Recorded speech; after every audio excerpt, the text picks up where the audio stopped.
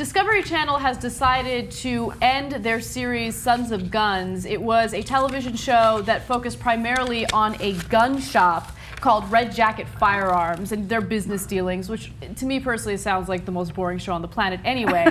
But the reason why they canceled it is because the owner of that gun shop, Will Hayden, has been arrested for allegedly raping his own daughter. Now again, this is one of the most disturbing stories I've done in a long time, and apparently he started raping her when she was as young as 11 years old.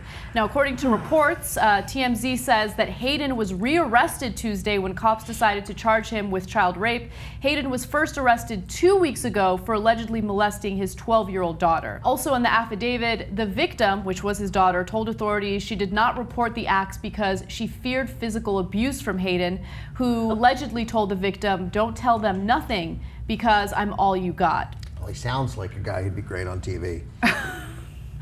He can speak well. Yeah, very articulate. That's right, yeah. Wow, that's a horrible story. Yeah, so he was also arrested on August 9th and charged with molestation of a juvenile and crimes against nature. According to WAFB-TV, he bonded out from that arrest after posting $150,000 bond. Now, I should also note that the gun shop that he founded, Red Jacket Firearms, has severed all ties with him after this happened.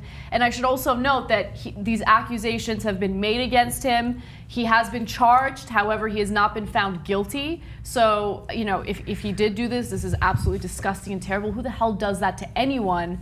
You know, much less their own daughter. But this is the kind of stuff that's happening in America. Yeah. I mean, and isn't he accusing the ex-girlfriend of putting the daughter up to this? Yes, he is. He is. But his own daughter has come out and said that you know, everything in the report is true. She says that How old is she now? She's 14 now, so it's been happening for the last 3 years. And she said that when she was 11, that was when he started forcing her to do oral sex and intercourse.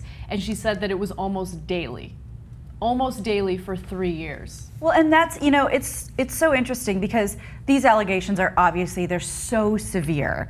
And because of the severity, my first initial response, and maybe it's because, you know, we're sort of, at least I'm media adjacent, and I'm an adult now, instead of going, well, fuck him, hang him, I'm thinking, okay, I hope everyone is doing everything they possibly can to make sure that this is true. Because talk about ruining someone's life.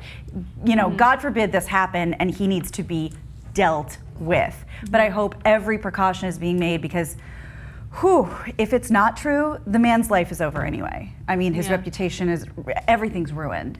And if it's true, good. Yeah. Yeah, it's you know, it's a tough thing to make up, and you know, it's a tough thing to prove. So one presumes that they waited until they have evidence, and the evidence they clearly have is right now is testimony from the daughter. But yeah, we don't know. He'll presumably fight it right now. But in the meantime, what network is it? The Discovery Channel. So right now, the Discovery, then they've canceled the show? They have canceled the show. It aired for 5 seasons, and then after he got arrested, they decided, you know what, we have to stop. We can't keep doing this show. On a separate non-child abuse note, you know you're old when consistently shows get canceled from television that you've never heard of.